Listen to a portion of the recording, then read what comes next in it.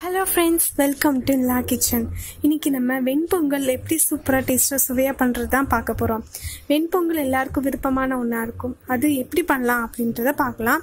உங்களுக்கு இந்த வீடியோல உள்ள கண்டென்ட் பிடிச்சிருந்துச்சுனா மறக்காம நம்ம சேனலுக்கு சப்ஸ்கிரைப் பண்ணுங்க.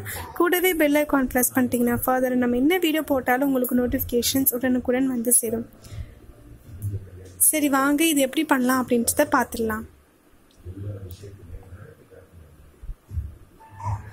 நம்ம வெண்பொங்கல் பண்ணுறதுக்கு 1 கப் பச்சரிசி, 1/2 கப் பாசிப்பருப்பு இது ரெண்டையும் நம்ம என்ன பண்ணலாம்னா அலசிட்டு ஊற வச்சிடலாம்.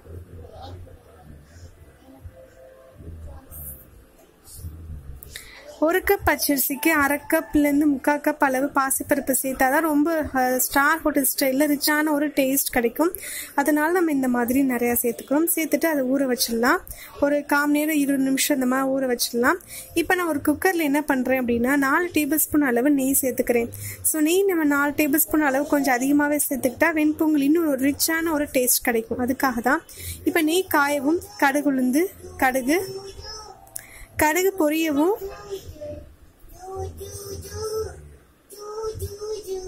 எப்பயுமே நம்ம கடுகு சேர்த்துக்கிட்டோம்னா அது நல்லா வெடிக்கணும். அதுக்கப்புறம் தான் நம்ம மற்றதை சேர்க்கணும், இல்லைன்னா கசக்கும்.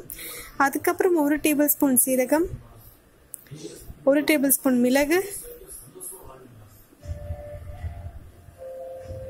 அதுக்கப்புறம் 1 டேபிள் ஸ்பூன் அளவு இஞ்சி ரொம்ப சின்னதாக கட் பண்ணியிருக்கோம். அதையும் உள்ளம் சேர்த்துக்கலாம்.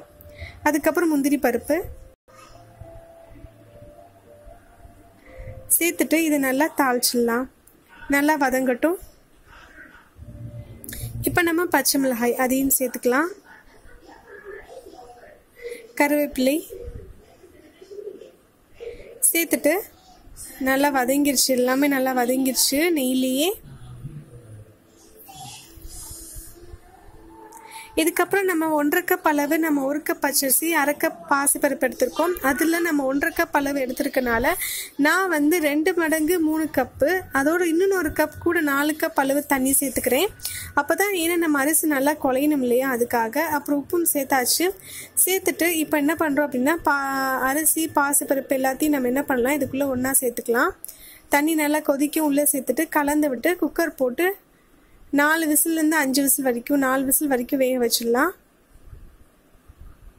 நம்ம 1 மடங்கு 2 மடங்கு 1/2 கப்புக்கு 3 கிளாஸ்க்கு நம்ம இன்னும் 1 கிளாஸ் எக்ஸ்ட்ரா சேர்த்துருக்கோம். நல்லா அப்போ தான் அரிசி நல்லா குழஞ்சி வரும். அதுக்காக இப்போ வெயிட் போட்டு 4 விசில் வந்துருச்சு. இப்போ நம்ம எடுத்து ஒரு 10 நிமிஷம் அப்படியே இருக்கட்டும். எடுத்துட்டு அதுக்கப்புறம் நீங்கள் ரிமூவ் பண்ணி பாருங்கள். பார்த்தீங்கன்னா அரிசிலாம் நல்லா குழஞ்சிருச்சு. ஸோ வெண்பொங்கல் சூப்பராக டேஸ்ட்டாக ரெடி ஆகிடுச்சு. இதுக்கு தேங்காய் சட்னி சூப்பரான சைட் டிஷ்ஷாக இருக்கும். இது ரொம்ப சுவையாகவும் இருக்கும், ரொம்ப நல்ல ஒரு சத்தானதும் கூட. கண்டிப்பாக ட்ரை பண்ணி பாருங்கள் இந்த மெத்தடில். Thanks for